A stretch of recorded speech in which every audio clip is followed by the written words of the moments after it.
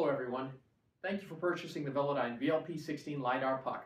I'm John, and today I'll be unpacking a new Velodyne VLP-16, showing you its basic features and how to get started. The Velodyne VLP-16 comes packaged in a rugged Pelican case and comes with the Velodyne VLP-16 LiDAR sensor, an interface box that allows you to connect to power, Ethernet, and GPS, AC/DC power supply for a 110 volt AC plug, 1 meter Ethernet cable, and a memory stick with Velodyne's open source viewing software, VeloView. Be careful not to touch the polycarbonate lens to avoid leaving fingerprints. If necessary, use an ultra-soft microfiber cloth to carefully wipe away smudges. The VLP-16 comes with a 1/4 inch by 20 screw thread on the bottom, mountable on most standard tripods. Now let's talk about the connections involved in setting up your VLP-16. Plug one end of the power supply into the interface box, like so.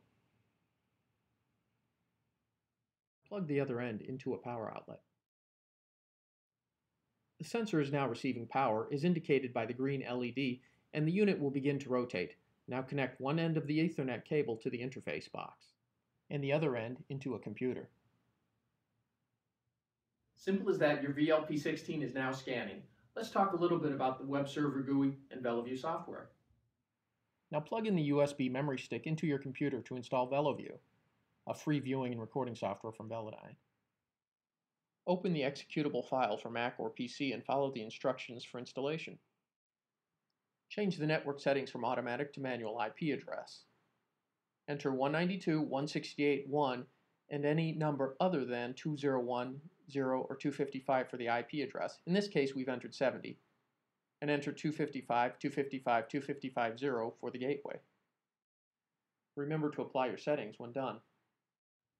The VLP-16 contains a web server that allows the user to monitor configuration parameters, choose network settings, control rotational speed, and upload new firmware and calibration files.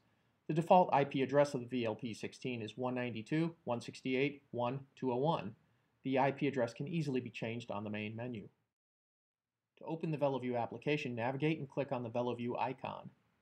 The VeloView application will now open in a new window. To see a live sensor stream, click on File, Open, Sensor Stream. The sensor configuration window will open, prompting you to choose the correct sensor.